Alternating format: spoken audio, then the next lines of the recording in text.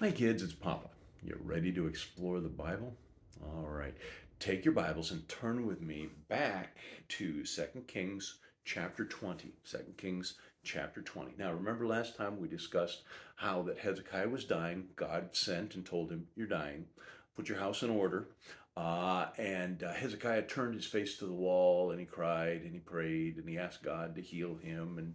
And no, Lord, I don't want what you've said. I want what I say. I want more life. And you remember God saw his tears and remembered, he'd been a good king. And so he says, okay, I'm going to give you another 15 years. And you remember the miracle of the sundial going back 10 degrees. So that was pretty amazing. Um, and so, sure enough, he was healed.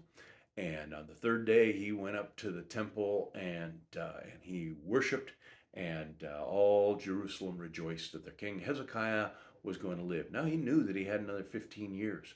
If you knew that you had, if you were, you're an older guy, and you know that you're going to live for sure for another 15 years, there would be, you would have the ability to do some amazing things. You would say, okay, let's set a program in place. Let's do this. Let's make sure that my heir is in place, and all of these things would be taken care of. So it was it could have been a good thing, but instead Hezekiah kind of sat back on his laurels and really wasn't paying attention to God after that. And we read about in verse 12. At that time, Berodach Baladan, the son of Baladan, king of Babylon, sent letters and a present to Hezekiah, for he heard that Hezekiah had been sick. And Hezekiah hearkened, for he had heard that, and Hezekiah hearkened unto them, and he showed them all the house of his precious things, the silver and the gold and the spices and the precious ointments, and all the house of his armor, and all that was found in his treasures. And there was nothing in his house, nor in all of his dominion, that Hezekiah showed them not. Now, you say, well, why is that a bad thing? You don't go showing off to people who could invade you and destroy you and steal everything from you. It was a pride thing with Hezekiah. And he wanted to show this other king how rich he was and how prosperous he was. And you could, I suppose, spiritualize that and say, well, I want to show how God has blessed me. Yeah, but there are times when you need to just keep your wallet closed. This is one of the things we learn in foreign countries, that you don't pull out your money and count it in front of everybody watching. Why? Because you're inviting people to rip you off. And so his pride led him to make a grievous error. And I want you to see what happened because of it. Then, verse 14, came Isaiah the prophet unto King Hezekiah and said unto him, what said you these men? And then, from whence are they? And Hezekiah said, they have come from a far country, even from Babylon. Far country? You remember what happened when what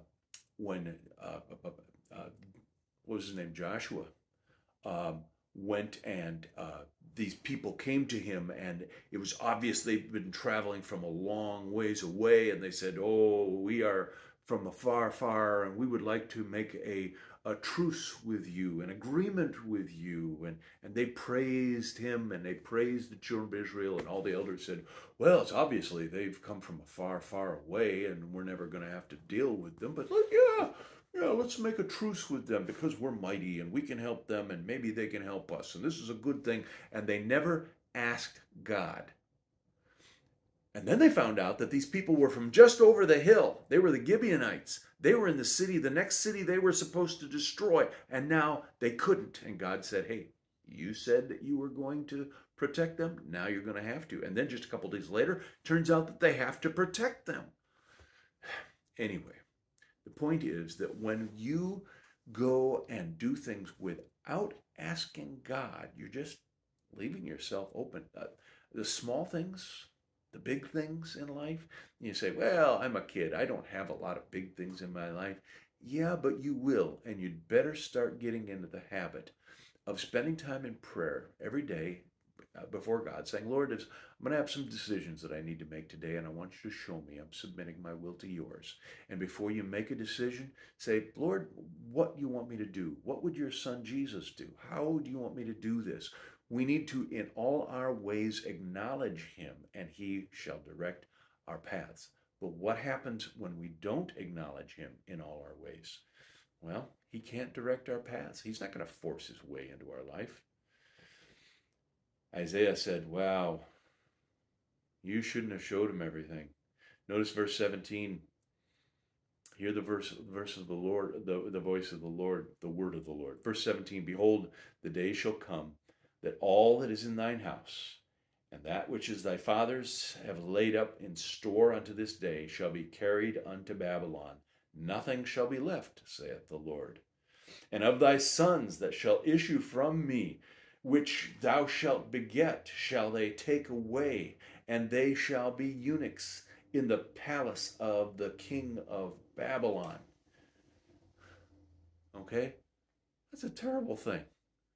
All because he went and showed them everything he had, and now they wanted to come and get it. And in time, they did. Now, what can we learn from this? See, this goes back to when Hezekiah was told that he was going to die. Maybe he should have just said, well, Lord, if this is your best will, then that's what I want, even if it means dying. But then the Lord gave him 15 years, and he really didn't use it for the Lord.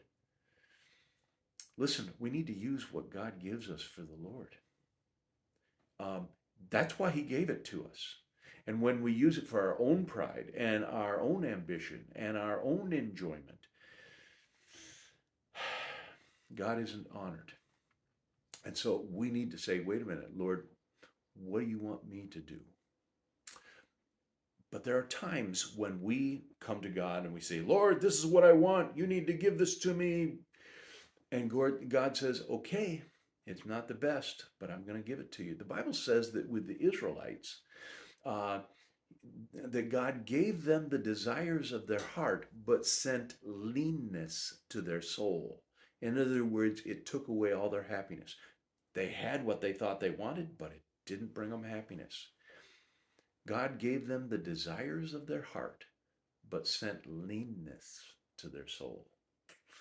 We need to submit our will to God so that we can have his best in life.